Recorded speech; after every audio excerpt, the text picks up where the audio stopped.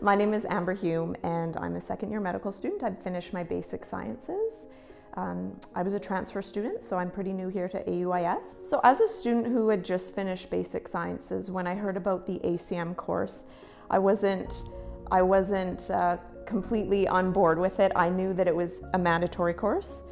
I knew that it was something that I would need in terms of preparing me for CS and clinicals. But again, I wasn't excited about having to, move from Canada to Georgia for a month.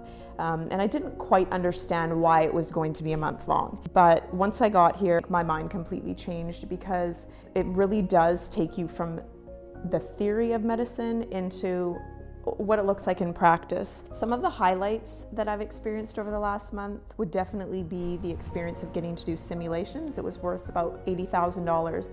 So the school has provided that for us, and we even have, they even brought in Dominique, an instructor who has her master's in simulations, and just a fantastic experience and a great way to take that book knowledge and then now put it together where you're actually thinking on the spot the way you're going to have to in clinical rotations, the way you will be having to think one day as a practicing physician.